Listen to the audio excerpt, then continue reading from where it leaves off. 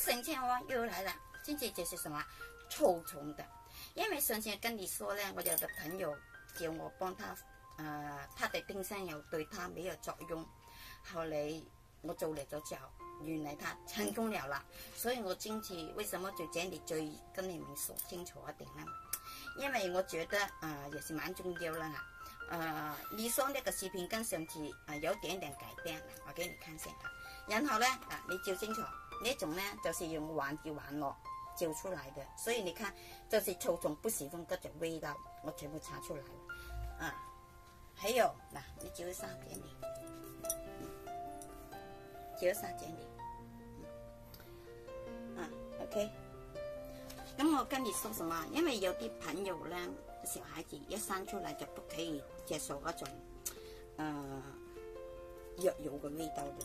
什麼藥油嘅味道？呢種叫驅風油嘅味道，什麼都有。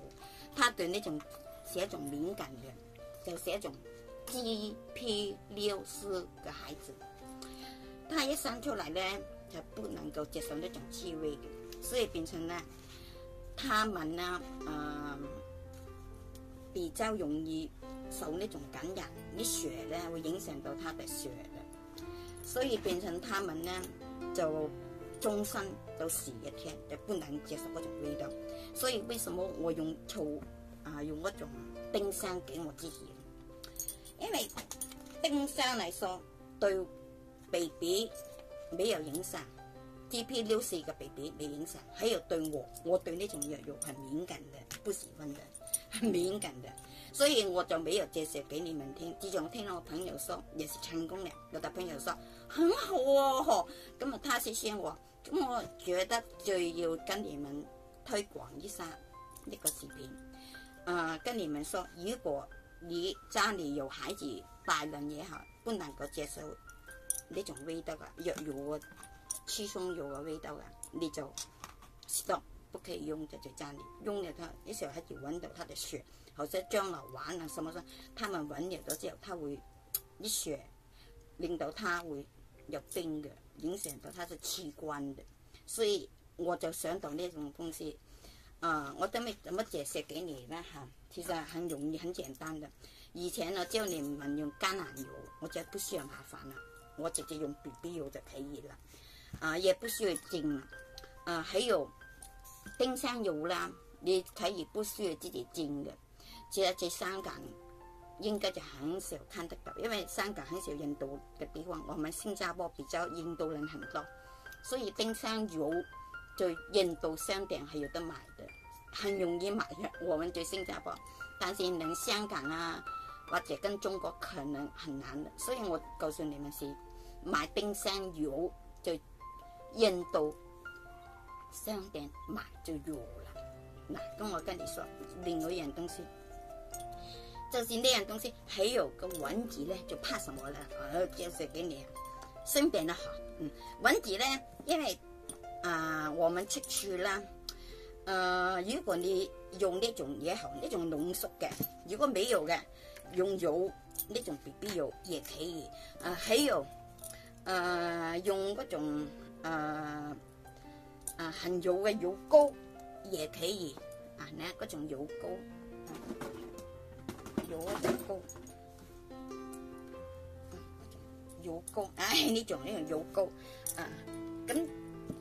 嗰種藥油咧，其實蚊子咧，如果 BB 在外面搽也是這樣很注重，你不可以搽嗰種風油的，嗰種 BB GP6嘅 BB 嘅人不可以搽呢種味道的。所以我就好好研究搽什麼呢？就是椰子油。人家說麻油不需要，椰子油已經足夠了。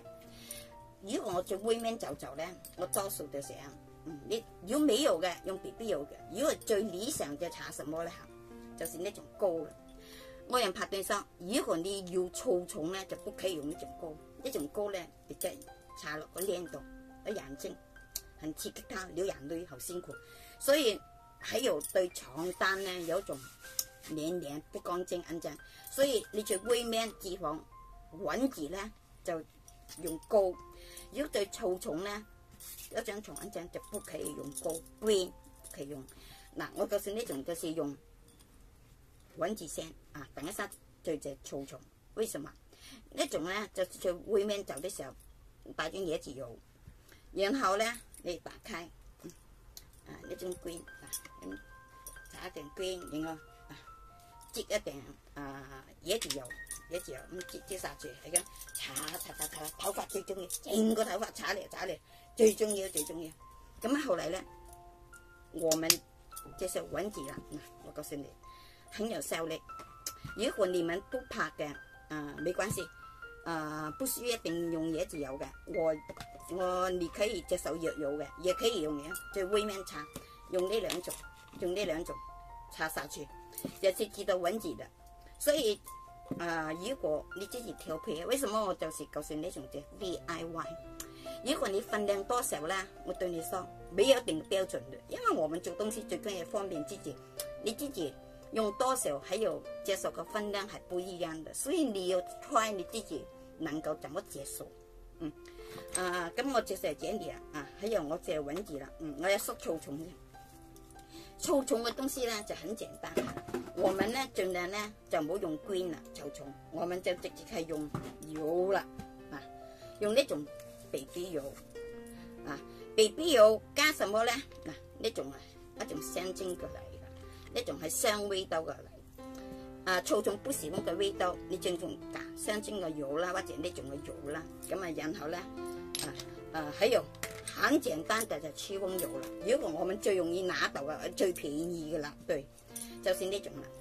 你做呢種咁打開個蓋，搽咁然後再搽一點點嘅膏子，即係成個身體，或者咁直到這裡，呢就倒一點點，咁整個身體嘅頭髮最容易搽到完咗之後咧，咁我也怎麼辦呢？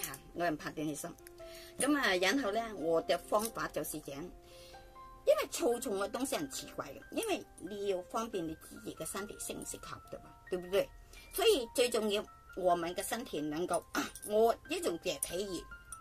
什麼油我也可以，當然不需要考慮啦。丁香油也搽，呢種嘢搽沒問題啦嚇。最重要加 BB 油就是88%，呢就加1%或者2%就夠了，1/4、8%這樣就夠了。所以變成呢，你們好好design一種油出來，不需要。譬如說你突然間搽到完了沒有了，爭啲啦，咁你看這種風油，咁你拿嚟design咯，對不對？呢兩種也可以治臭蟲了。還有看到也個風油也沒有了 ，OK？ 你看到什麼了？好，我有看到譬如說呢種呢種係治臭蟲嘅藥水嚟嘅，一種樹一種油嘅，也可以，你也可以這樣搓下去，一起搽，一起溝勻嚟搽。所以如果你說我配合分量可以嗎？可以，你亦都可以拿一個空嘅樽，咁然後呢打開個空嘅樽，然後呢倒一點 BB 油下去，倒嚟咗之後呢最滴嘅風油滴下去 ，OK， 咁然後呢帶手機冇所謂，你自己帶出去噴啦，噴這個身體咯，就晚上。或者噴一下身體咯，所以我嘅 design 就是最方便你們，因為我覺得如果我跟你們說用哪一個方法，用多少個分量啦，我覺得就是即係好像我們做人就是為什麼我可以搽丁香油不咬我的朋友咬它呢？就是因為它嗰種臭蟲。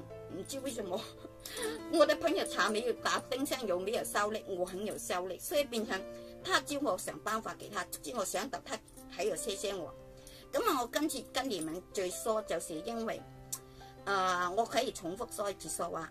如果我們做某樣東西你靠近影一山東西給人家看，所以變成我的構思是什麼呢？最重要我們方便，能夠你捉到他的方法。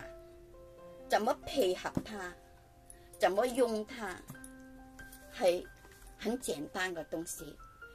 如果你規定每一樣東西多少分量什麼什麼一定嗰種，我對你說，所以我更多发明就是这样，因为我觉得如果我们的发明来说呢，最重要给自己一个方便，还有能创新。好像我们做某样东西都是这样，最重要係方便到自己，不需要依照某樣東西。好像我發明這個馬桶清潔，其實我跟你說，我為呢個煩惱很久了。你看我有五個視頻都關於馬桶嘅，為什麼？就是因為個馬桶令我很煩惱。還有我聽說這個美國嗰個戒指即係釘到有錢人嘅戒指啊！